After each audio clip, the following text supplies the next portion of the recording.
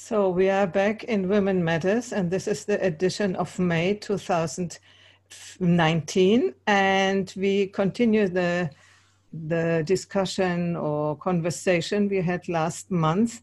It was called In Second Generation, Cleaning Our Collective History, and we were talking, very much in depth, and we had the idea that it is not yet done. We should continue with that. So far we are in 4, and I would invite you all to give a short check-in, and then we go into the topic. Yeah, I can start. I'm Heidi Hörnlein, and I'm organizing the Wisdom Factory and also these conversations, mainly because I learn a lot and I have the people to talk to, which in my surrounding I don't have. I'm living in the countryside in Italy. And so I'm very, very, very grateful that we can talk in this way about topics which are interesting to me and to us. And I too live in the countryside of Oregon, and don't have much opportunity other than books or friends who live other places to discuss these things. And the synchronicity, the huge coming together for me of even the word second generation this last month has been large and wonderful. And I've actually joined a group called Second Generation American relatives, descendants, children of Jewish people that have all lost people in the Holocaust, have lost families.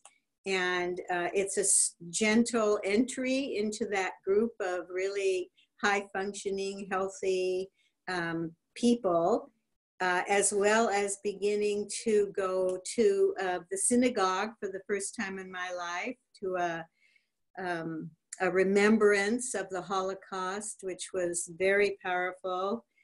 And so I'm starting at 77 to ask questions, and I'm so grateful that we're all together. And I'm especially grateful, I could tear when I think of it, that there's a Viennese woman with us, Moni, and that Heidi is German, and that Victoria has had so much German in her life. And now someone new that I'm meeting too today.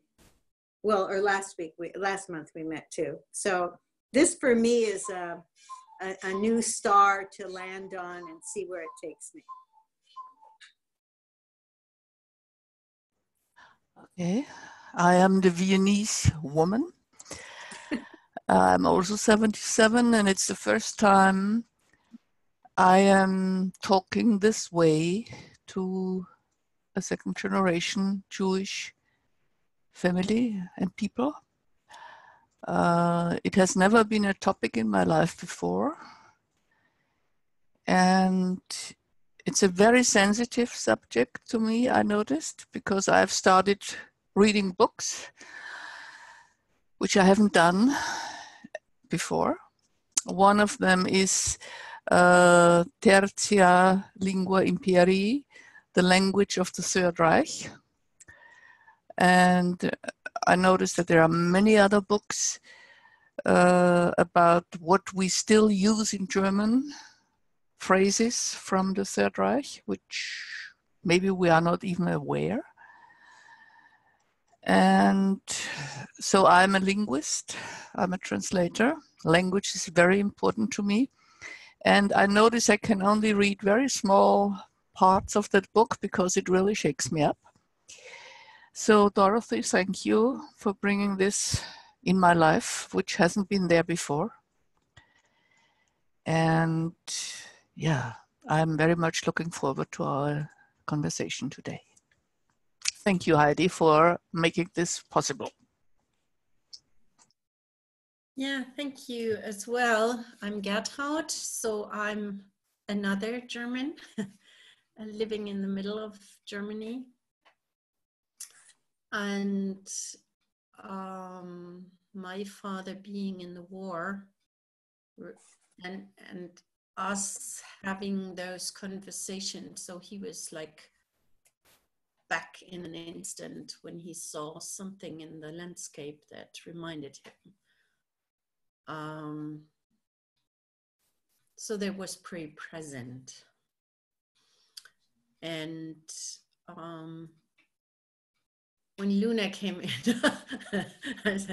before I thought I'm the youngest, but was almost 63. Yeah, and thank you, Dorothy, for coming in and talking with us in this and being in this conversation. I had wedding anniversary celebration this weekend, and there were different people from all kinds of walks of life, and also several from the international community.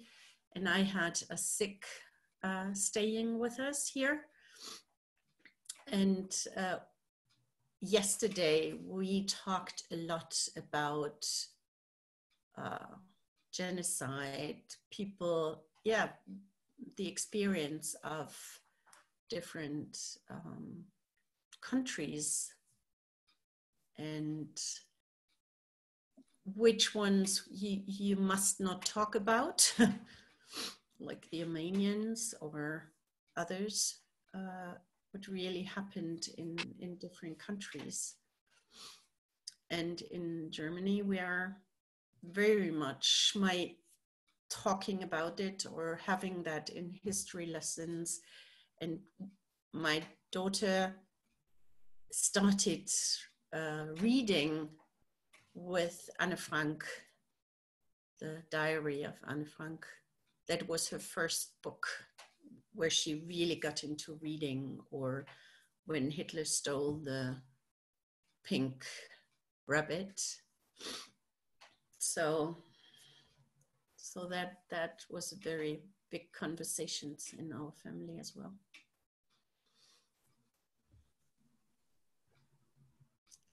Luna, you are the last to introduce yourself. Hello, everyone. Hi, I'm Luna Ciavelli. I'm a systemic constellations facilitator and a coach. And I've actually just spent the last 4 days with a social traumatologist, a woman named Dr. Angwin St. Just, who's been in the field of traumatology for over 50 years. So I've just been immersed in the effects of war on people of all ages. There was a real mix of people attending the workshop. There were around 50 people there. And we went very deep into how war is still alive inside us, and we continue to enact the war in relationships with one another and inside of ourselves. So I felt it was timely to return to this conversation with you all today. Absolutely. And I think we could dive into that, because last time we sort of talked about our experience and our childhood and how we lived that. And I think this time, after Victoria has done the check-in, we could go into that. What is still alive today in us, if we know it or not. And Monia, before, she said already that she realized that many things are present in everyday life without us even realizing that they are. So Victoria, you can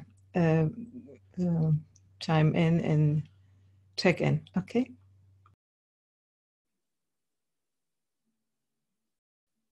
Hello. I'm very happy to be back. I'm sorry I'm late. I didn't have the link for some reason. So I was just sitting here and trying to message. And yeah, here I am. So happy to continue the conversation.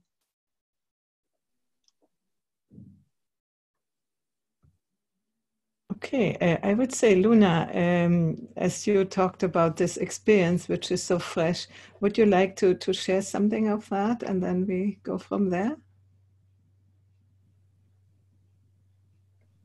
Mm-hmm. Sure.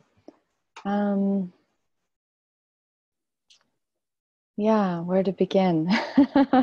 That's kind of that is the interesting question, actually, when we're looking systemically, is that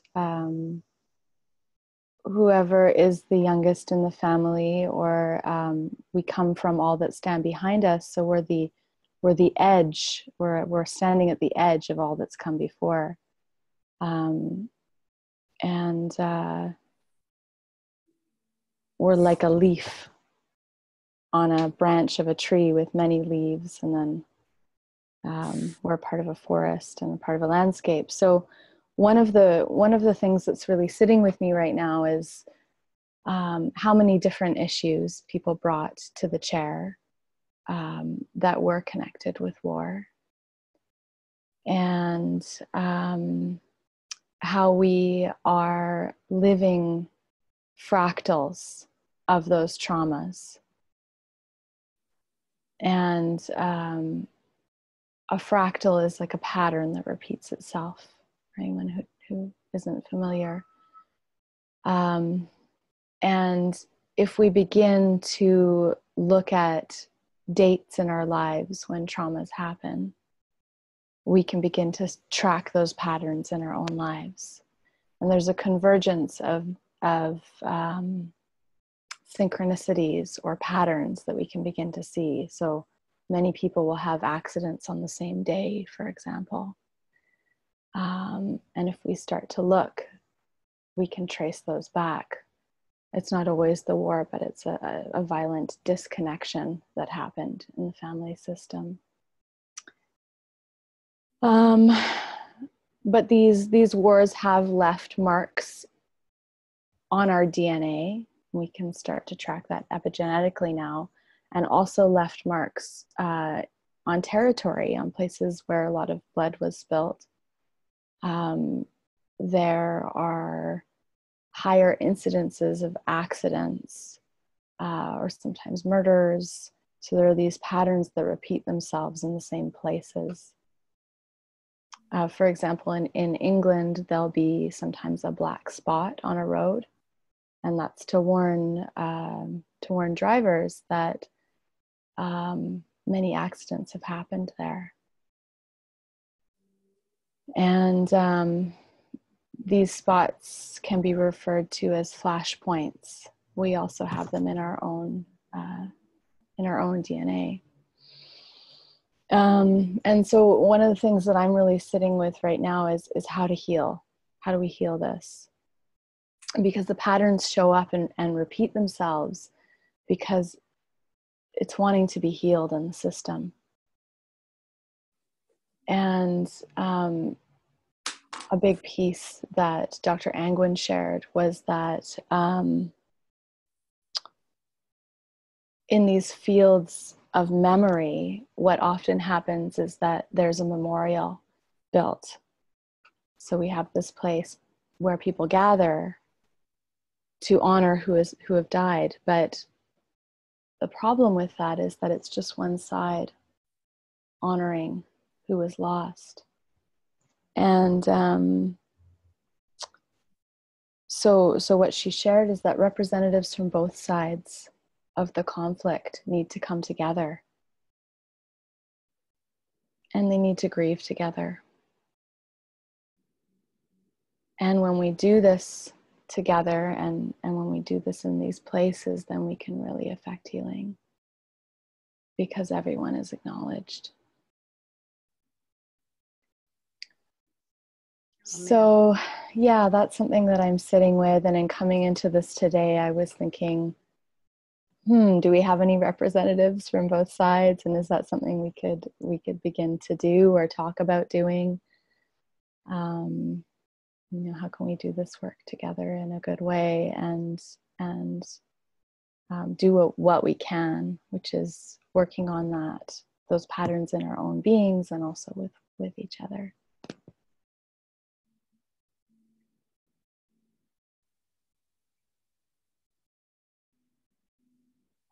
Mm-hmm. Yeah, and there's so much more, but I think I'll just leave it with that for now. The synchronicity is so perfect, Luna, because, you know, I think we've all stirred in ourselves the old trauma sites. And I think that we're capable of cleansing or transforming that DNA because my father had a pattern that he presented as the parent to us, and each one of my siblings have adopted it or reclaimed it in their integrated it in their own way. And I happen to have chosen my daughter-in-law, who's as different from Jewish, direct, all of that, and she's light, and she's not, you know, she's definitely the other. And he played that out. He picked always one or two people in our family to hate and to reject and to criticize. It was like really powerful. And I, as the oldest, picked that up. And for 12 years now, I mean, I've had an anniversary too, you know, an incredible liberation. For 12 years now, I've reenacted that trauma for my father, for myself, with my daughter-in-law. And it finally came to such a point of, this will destroy our whole family. This will take us down, my son and his wife and the children, that we came together in a way that you're suggesting, without any knowledge or kind of concrete sense of what we were doing, other than, you know, it was as if our hearts sat together, the four of us, my son, his wife, Bill and I. And Bill and I were really the culprits, really the demons in this. And it was as if I was listening to a victim impact statement when she talked about what it had been like for her. And it just broke open that pattern. And it was like as if I reached the saturation point, that this whole journey's been a path where I had to assimilate and recognize truth and compassion and wisdom. And suddenly the narrow focus I had about who she is and the incredible triggering that went on all the time with her just went away. And it's been 3-4 weeks now, and there's been a air of transformation. It's as if the black crows, although I like crows, but you know, that caw, that mean, miserable stuff sort of flew away, and in came some softer doves. And that's how my heart feels, and that's how my body has been flowing. And so yes, it's possible. And I stand here to say that in my own world of family, you know, not with the Viennese, not with Moni, not with, you know, the world yet, you know, I was able to release that powerful, energetic prison that my father passed on to us. And that, you know, being in Vienna and what happened to him created that. So in one tiny corner of the world, indeed, what you've said has happened. And I think the black spots on our family road are really not there anymore. I mean, I feel like I'm being optimistic and maybe naive, but another part of me knows that I'm absolutely not, that it did open. And that's that's super powerful. And I'm just super grateful to have been set free at 77. I mean, it was a long time I carried it. So it's never too late, and it's probably never too soon. Thank you for listening to all of that. It's just such a declaration of independence. I should have a little flag with butterflies on it to declare my freedom. you mentioned triggers, and I'm wondering about how the collective DNA is also triggered in us.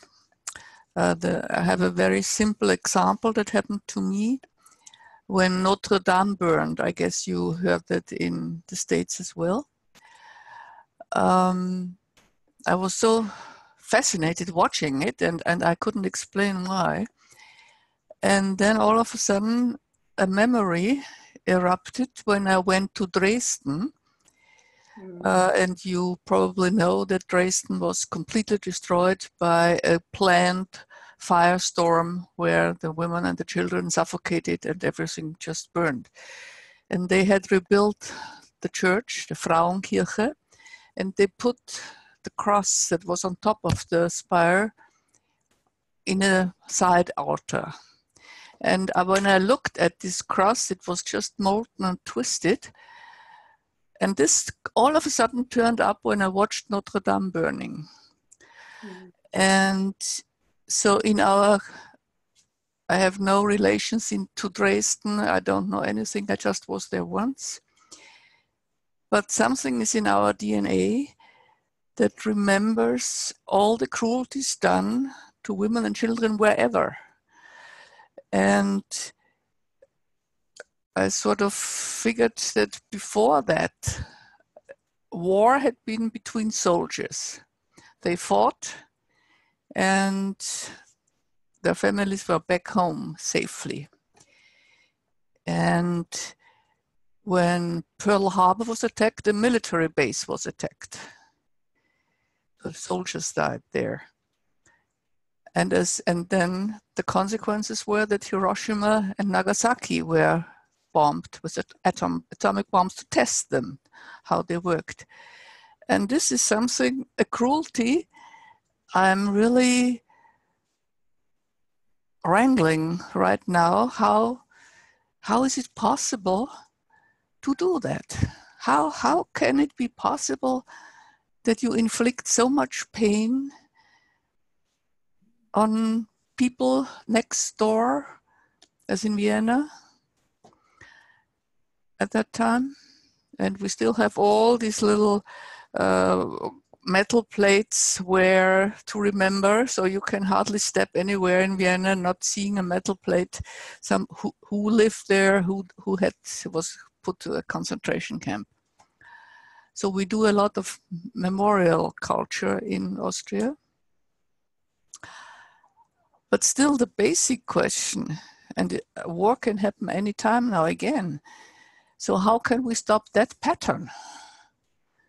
And what is it that we as individuals can do to, is it shadow work, or what can we do as women to change that patterns? That's my question. That's what I'm really, ever since we started that and ever since Notre Dame burned, I'm wrangling with.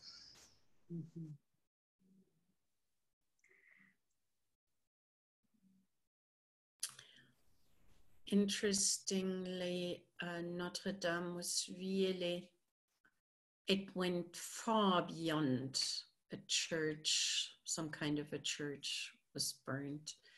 I think it was a symbol of unbreakable, a symbol of lasting over the centuries. And it felt like war, even though nobody really burnt it. And I was thinking about, I was in Bosnia 3 years ago or so. And you go there through the town. We went to the pyramids there, and you go there and there are holes everywhere in the houses. So people lived there like it just happened. So it's this generation that went through this. And I was leading 4 nursing homes, and in our kitchen we had brothers going to the one side and husbands and brothers going to the other side to fight each other, and they had to work together in the kitchen. So, and this really shook me up when the Yugoslavian war started. It was like after World War II, the very first war in Europe. It was like, oh my God, it's coming so close. And I think the European Union is a peace project. There are other things to it. But for me, mainly, it's a peace project. And when I see all those right-wing people like wanting to go back to nationalism, that brought us where we were. And so this is kind of, how can we just give that up? How can we go with this? So yeah, it's like neglectance, like not really knowing what was before. So that is my main concern. The other, whatever that might be, the economic and all this other stuff, but being together in peace, that didn't happen over centuries. It's the very first time in our continent that we have had peace, period. And I think that is worth supporting it, no matter what the color of my political opinion is. Yeah. That leads me to the article which Dorothy sent around last time, and I think I have published it on the website at the link, where it says that how many percent, but almost half of the people, or even more than half of the people in Germany, the younger generation, don't know anything about that. Not really. So I think it is that we have the tendency not to want to remember. And we are nearer on these times, you know, and and Victoria, you have lived in East Germany, so you also have a prolonged a period of seeing these things, you know. But the newer generations, they don't want to know it. And so if something doesn't work well, then they find somebody to, you know, to blame. And it seems to me that psychologically, we are not made for happiness. We need something to struggle with. And so if we are too well off, after a while, it gets boring and we need to do something. In our time, we have now activities where people can do something else, you know. Men can go and do soccer and things like this to get out the aggressivity. Or what I thought, on Saturday there was a historic festa here in Nani, and they have several quarters of the city, and everyone has their music band, but it's only drums and trumpets. And they passed by with all the beautiful costumes, you know. And every time when these drums come near you, you feel it in your body really strongly. And I thought, and these people jump, really, it's all the time. And I thought, if you have something like that, you can release the aggressivity in this way. But if you don't, and sit all the time behind the computer games, now you can do it too. Or whatever you do, but without a physical way of releasing this tension, I'm not wondering why these aggressivities are coming out now. People want to fight. And I think it's a horrible truth. And the question for me is, how can we deviate it or transform that in a more positive direction.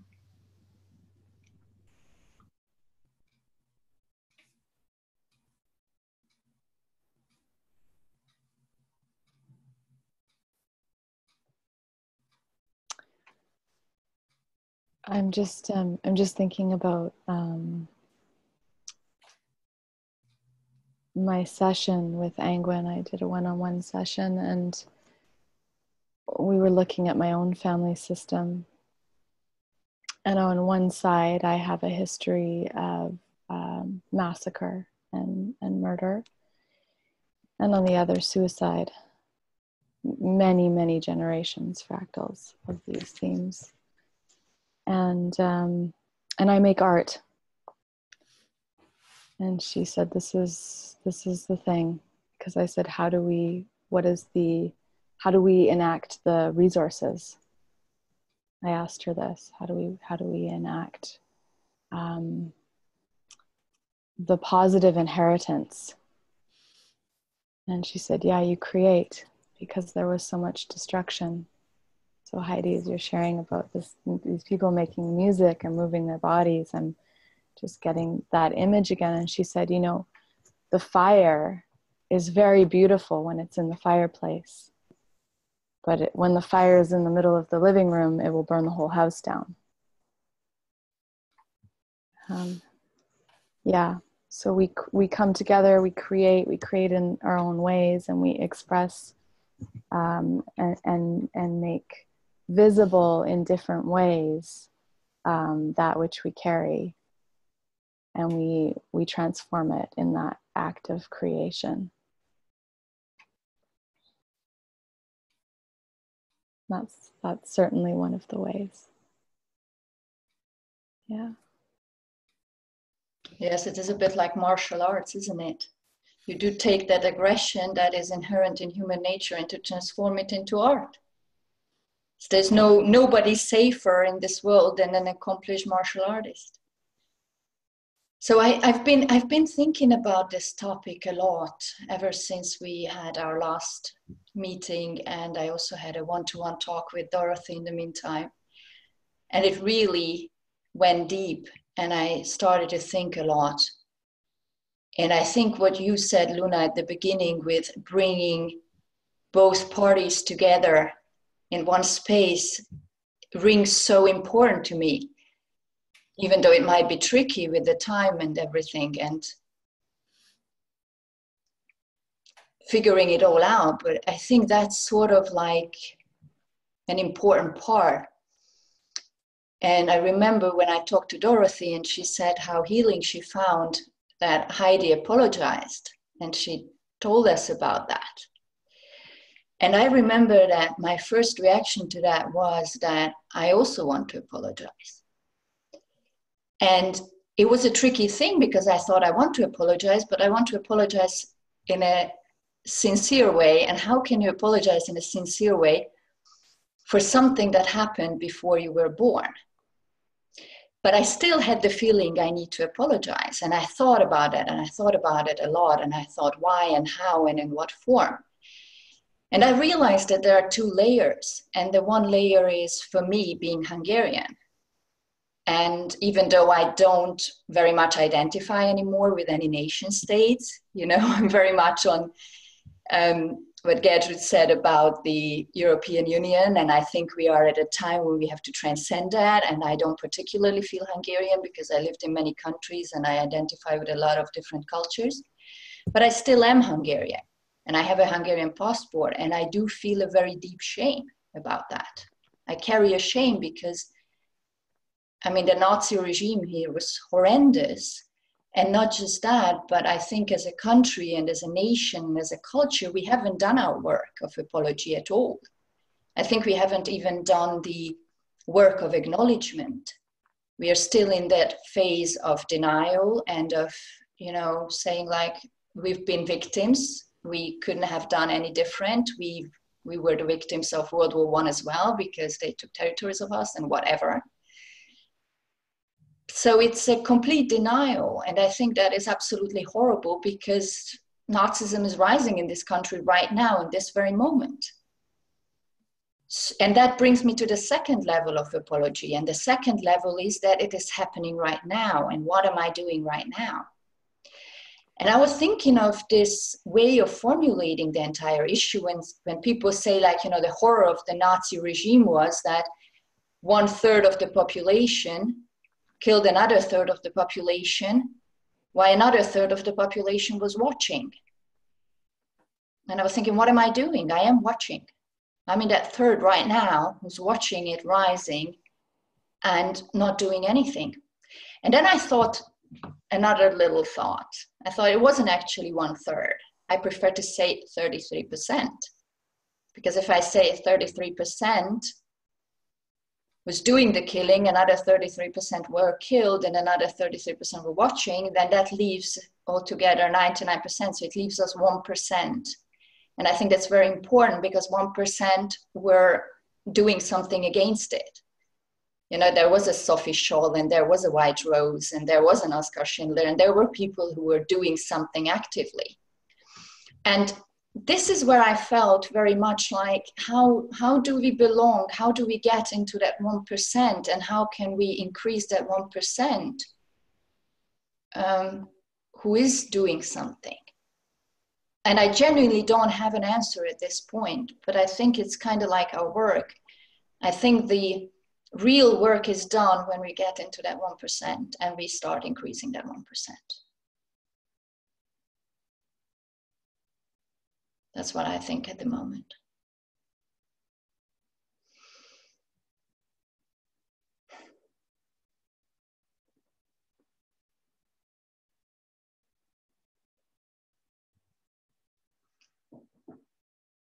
You are muted, Dorothy. I unmute you just a moment.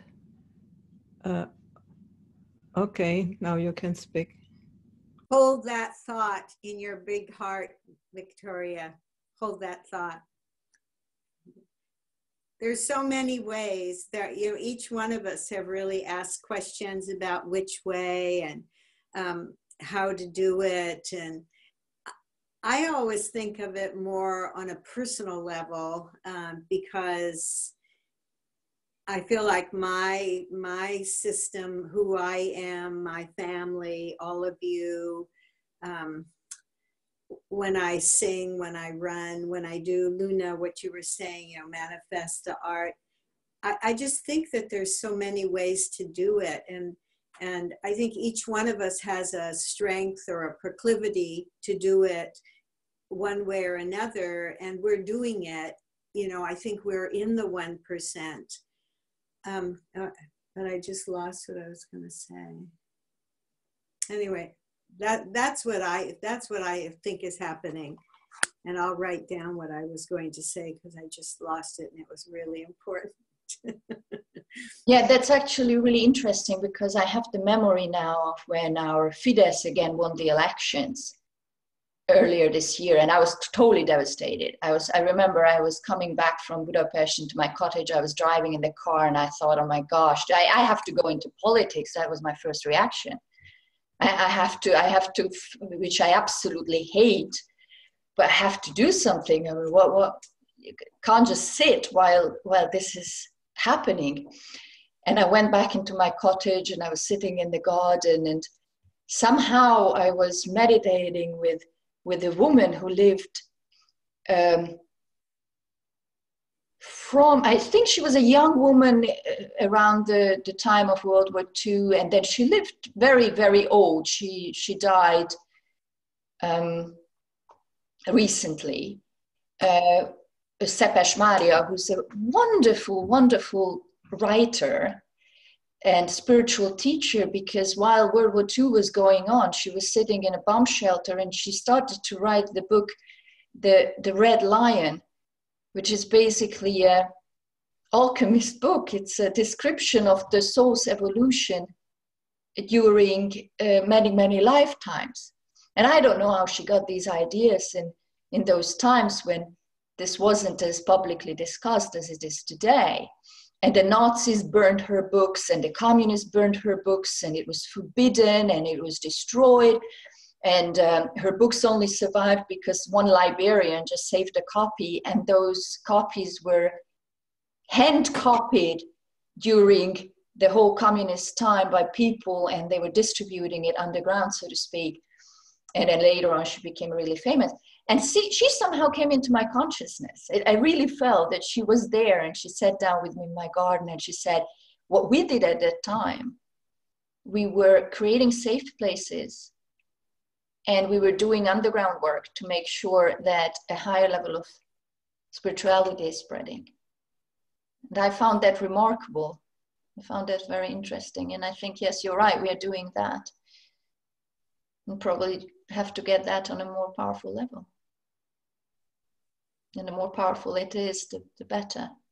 I do believe that it is genuine inner work and spirituality that is fighting the Nazis. Nothing else ever will.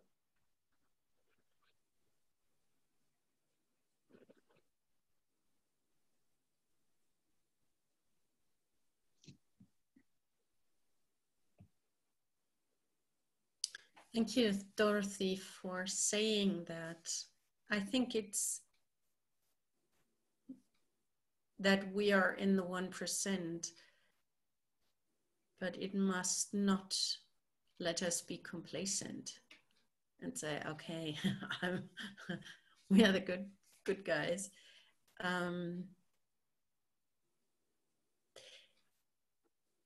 Yeah, I think actionism isn't the answer, but there is this kind of action that doesn't need to be outside action. So how can I, in this, I was talking about our celebration on Saturday. We were 70 people. And it was such a, I mean, there were 70 different from all walks of life. So it was really interesting. So they never met, and they had completely different ideas and politics and whatever. And it was such a calm and deep connection among the people. And one of which, there was one man who didn't participate much, but he was, I think he was meditating most of the time. And then people came to him and asked him how he's doing. He said, I'm excellent. and I had the feeling that his energy is also spreading and doing some of the work. So I mean, there were nice people meeting each other and being nice to each other and helping and all this. He didn't do much of that. He was just there. and you saw him often with closed eyes, and he was having a wonderful time without doing anything and having this calm and joyful energy spreading out.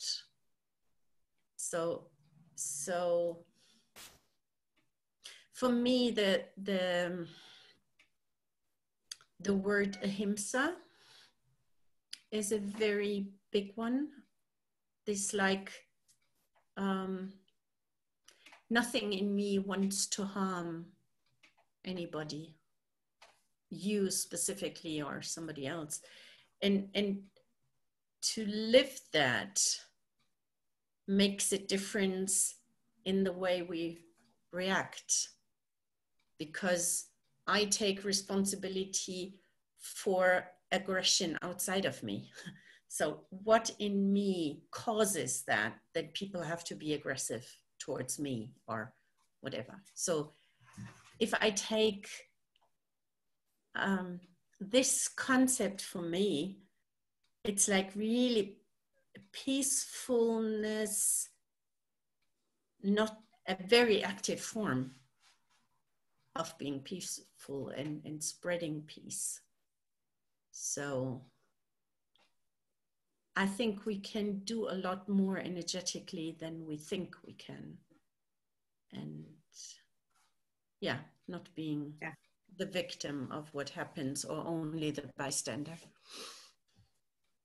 Yesterday we had an Integrale Salon in Vienna, and we talked also about Aurobindo. I don't know whether you know his history, but he joined a terrorist organization one time against the British occupation and was brought to prison and was brought to trial. But he learned to meditate while he was in prison. And at the trial, he was just sitting there and viewing everybody else, not as an enemy, but just as another human being, and possibly one time an enlightened human being. So he sat there, as you mentioned, that man, and just created this energy. And he was the only one not sentenced to prison. But afterwards he had to flee to Pondicherry, to the French occupation zone, because the British still didn't like him. So when in a very difficult situation, and you can create peace in yourself, maybe this really influences. This is what just came up. On the other hand, I will have the 60th anniversary of our graduation in 2 days. And I sent to the girls of my class a questionnaire. Is there still something that reminds you of the war? Unconsciously, maybe even. Are there habits that still go back there? And some found it very interesting. Like, I always have to have a supply of food at home because, or chocolate. I just can't go without chocolate because there was no chocolate during the war. But some of them, or at least I don't know of one, refused to reflect on their own life. They just wanted to be busy. They have to be so busy. They have to garden and the animals and their children, grown-up children. They didn't want to reflect. So everybody according to his own level of consciousness is my sad, or at least amused, let's put it like this. Because you can't, as we say in German, du kannst nicht aus deiner Haut. You can't leave your skin. It's just the way you were born, and it's in your DNA. Yeah. And I'm glad that some really found it interesting and replied very thoroughly and quite amazingly what they all said. Yeah. But this is what I can contribute.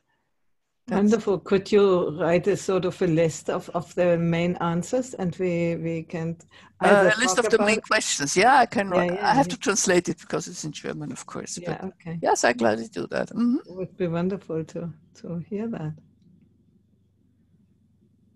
Yeah. I was not born in the war, but I have this thing. I have always to have enough food in the house, which when 20 people come, I could feed them, you know, out of nothing. And I know it's a bit weird, and I cannot throw away food. When I had still chicken, other animals who ate the stuff, it was fine. And so it fits nicely into that. I had a huge cherry tree full of cherries already done, and they, because of the rain, they are about to go bad, you know? And so I called the nuns here nearby. There are nuns taking care for older people, and they have a whole lot of young nuns or aspirants of becoming nuns. And normally they come in 2 and 3 and pick the fruit, which I don't need. Today they were in 10 from 4 or 5 different countries. And that was so wonderful to see them so alive and so joyful. And you would always think nuns are like this, but they have all this other energy too. And that was just, I don't know why I said that just now, but it was nice to witness. It was because of the cherries. I didn't want to just let them go bad. And so I found a way so that at least 20 people are happy to have fresh cherries. It's a good story. I could share about 2 different 1% activities. Diana Lindemann, the woman who is trying to join us, her mother, Ruth, is probably in her early 80s, and she was 5 when she left Vienna, when it all broke out in Vienna. And her mission, it has been for the last many years, is to go to schools and to tell her story. She has organized an incredible way of sharing what her experience was like, and she's written several books. I mean, she was a woman who raised 3 children and was the wife of some businessman in Portland. But I mean, she's just transformed herself into the messenger. And I just find that so admirable. And Oregon, Portland, the city I'm closest to, Oregon, actually, the state I live in, just passed a mandate that for the first time, the Holocaust and the Second World War would be included in the history books. I mean, can you believe that they left that out? So now that's going to be a curriculum, and several other states in the country have done it. And maybe people, like one of us suggested, will pick that up. And the other thing, Luna, the other good news is that my husband, Bill, for the last 3 years has been an activist, a political person, which he's not. He's like you, Victoria. I mean, it was just odious to him to do that. But climate change is just so important to him to mobilize an awareness and make some steps. And it was very hard. And about a week ago, he fell kind of into a dark place, a quiet place. And so he journaled, as he usually does. And he realized the voice spoke to him, and he's returning to his art. And he's an incredible artist, and he's always done not only beautiful things that people buy and put in their homes, but big kind of mythical statements and a lot of Mexican mythology statements, things without even worrying whether he could sell them or not. They just wanted to be expressed. And so now his intention is to take his incredible sense of urgency and love and care for our world and manifest that in his artwork. And so many people have just cheered him on and said that's so important, and that so many people are activists, but few really are able to express it visually and in a very excellent way. So that's really, those are 2 1%ers that I can report on that are really, I think, going to make a big difference,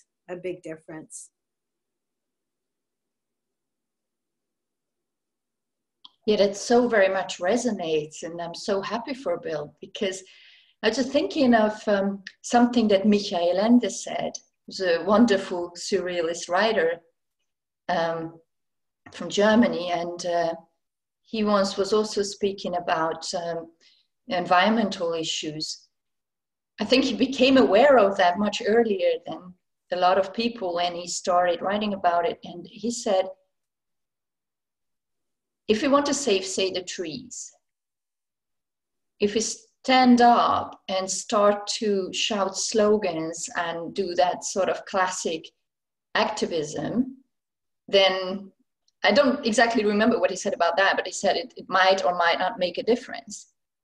He said, what will really make a difference when people stop really cutting out trees when they have an emotional connection to a tree? People who learn to love trees, they will just not cut out a tree in the same way as you would not cut out a person or an animal that you love. And the reason why this came to me now, because I think as a society, we tend to regard art as something cute, something pretty, you know, some decoration that is nice. When we've done all the important work, then we can do a bit of art. But actually it's the other way around, because art can talk to their heart. It can really make people love something. And then when they love something, they care about that. So I think that way, I think with the inner voice that Bill had, it's probably coming from a source of wisdom that says that he can actually make a greater impact with art than with the political activism, which is more like outward thing. But the art touches people so deep that then they really will change. And people who change, they just don't cut out trees and they don't pollute the environment. They just don't. Because they love, if I love the forest, I'm not going to litter it and I'm not going to cut out trees. It's absolutely impossible. It's just coming from the heart. So it's already done. The work is done when it touched your heart. Well put. Gertrud, you have to go in a short while, so do you want to do your final statement on that? Yeah, there are many thoughts coming up when you were talking about art and like the photos my husband does, or the project in Bulgaria, where they take kids from the street and teach them classical music. Yeah. And I didn't share on this celebration. We said we have everything, so we would like you to donate to an organization that works on inclusion of refugees. So like Thank you. Having communities, having one room for a single person from Syria or wherever. And that is really, really very effective to live together, cook together, clean the house together. And they are doing such a good job. And my daughter's on that board. And we said, well, this is the closest connection to an organization we have. So we would like you, instead of presents, do that. And yesterday evening we counted the money, and it was over 600 euros for this organization. And they were like, oh my God, this was the very first time they had something like that. And the people, they came and said, where can I leave the money? I think it's such a good idea. So I think people want to contribute only when they are in fear. You said, I think happiness needs remembrance. Fear is triggered. So to survive, we don't need happiness. But to live together in a good way, we have to contribute, to come together, to be in connection together, being touched by art, by other people. And when that happens, this is not stored, so we have to do that again. So we have to be conscious about this. We don't have to be conscious about fighting. That is inbuilt. But we have to be conscious about how do we want to be together. And yeah, so if you take it for granted, you lose it. And thank you very much for that conversation. I'm really grateful for our encounters, and especially for those 2 hours we had, the last one and this one. Thank you very much. And I have to leave. Sorry.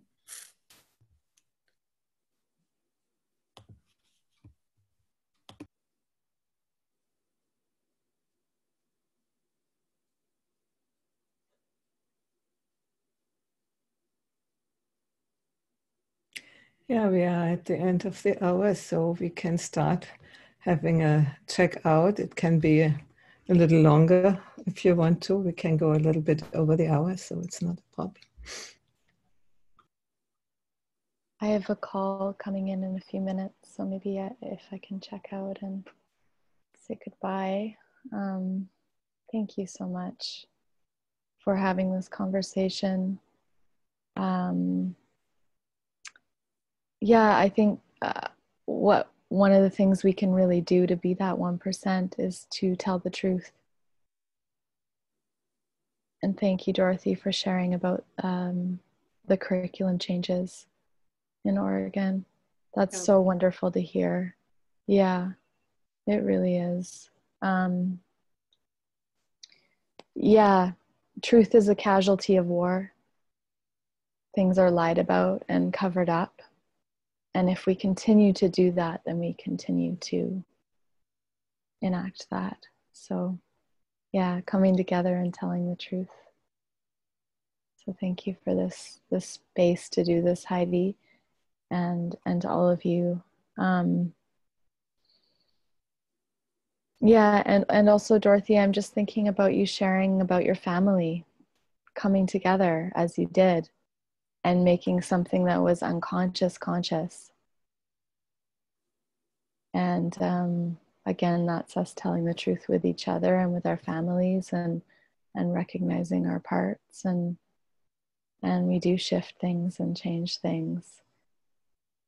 Yeah, and I love, and I think I've shared it here before, but I'll share it again because I love it so much, which is a Mother Teresa quote.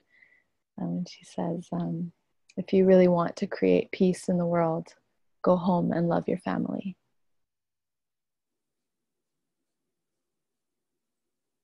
Yeah. So thank you all for today, and I look forward to our next conversation. And yeah, thank you. Namaste. Yeah.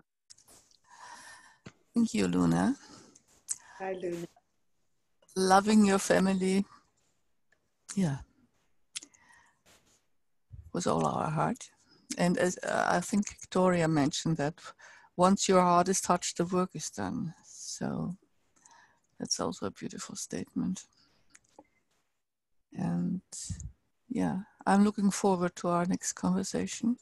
I'm still hesitant about including men, as you mentioned, Heidi. Yeah, but the topic still will simmer on, and yeah, maybe we just keep it boiling and see what is cooked afterwards. Mm-hmm. Thank you all. Thank you, Moni.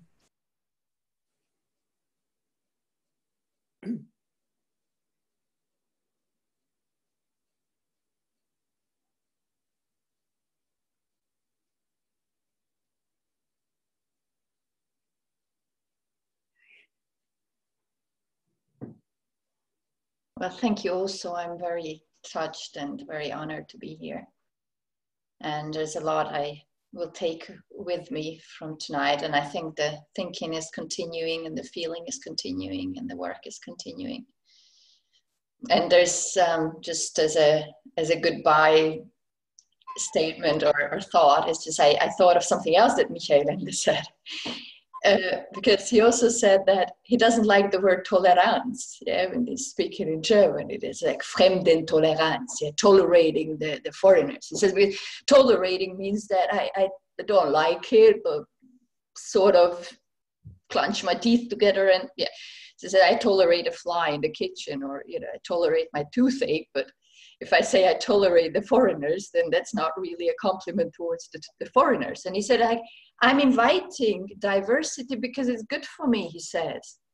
It's more interesting. The food is more interesting. You have different recipes. And the culture is more interesting when we have different languages and different stories and different backgrounds. And I think that links so much to actually this kind of positive twist on things. How can we make sure that horrors like the Holocaust never happens, and it's just like getting to know each other and making friends all over the world, because then we don't have to be afraid of each other. We just realize it's actually good that we are so different. So I think for my life, the greatest lessons and the greatest goods that came out of it was when I was traveling and living with different people, because I realized everybody is welcome. It's the more we are, the better, and the more diverse we are, the better.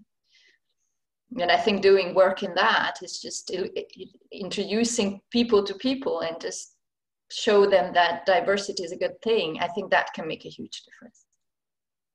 No one is the enemy. It just doesn't exist except within all the forces that we haven't tamed yet, but it's not outside. It's never outside. Thank you. Thank